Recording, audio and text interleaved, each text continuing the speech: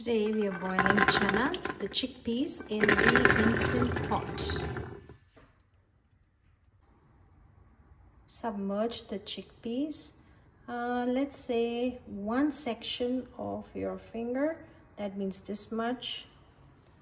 You can see, yeah, that much water is enough. To this I added a bay leaf, a cinnamon stick, cloves, and salt, and a few drops of oil.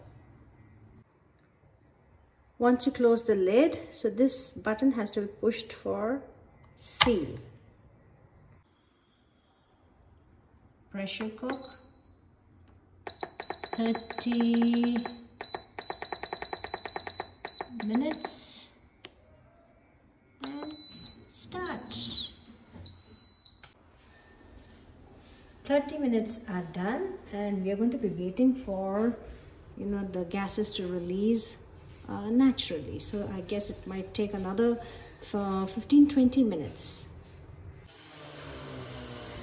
Time to open the lid. You can see here the valve has gone down, and voila! You can see they're very well cooked.